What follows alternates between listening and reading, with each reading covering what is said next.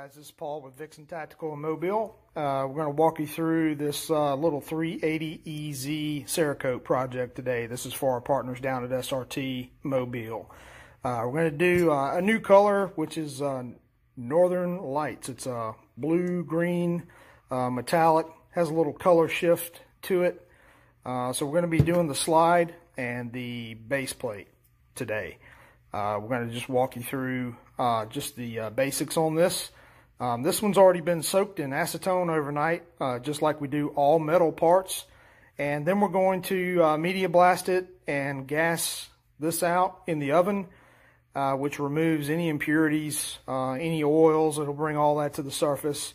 If it needs to be re-soaked, we'll do that. But most of the time, we do a pretty good job of stripping all the oil and any grease or any contaminants off of these parts with the initial cleaning and the soaking. So I don't anticipate that happening today, so I think we'll be able to walk right through this one. And we do disassemble everything. Again, this one's just going to be on the slide. Quick note on these EZs, it is an internal hammer, and there's your block. It's held in by one pin, and it can be a little bit tricky to get this back inside, and you have to be really careful on your film thickness on the inside of these slides. Some companies I've noticed, they don't do the internal slides at all, but for one single color application, haven't had any issues with that. So here we go. Stay with us. Thanks.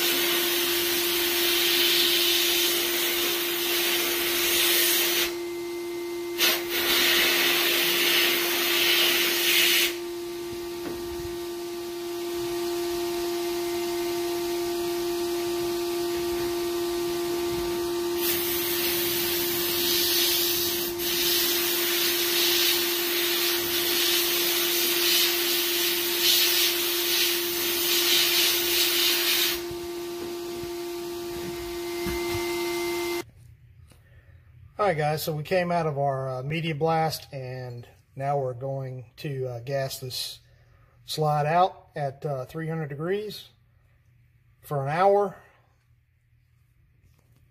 and we should be good to go after that. Alright guys, so we're degassed, going into the booth now, and we're gonna go ahead and shoot this. So let's see what we got.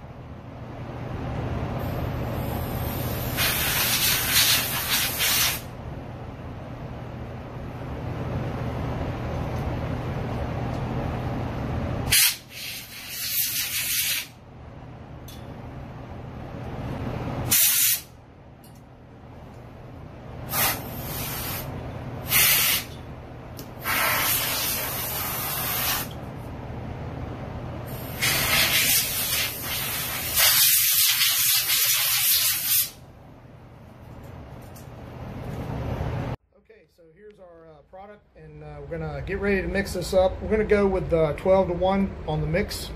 That'll give us a little bit higher gloss since it's a metallic.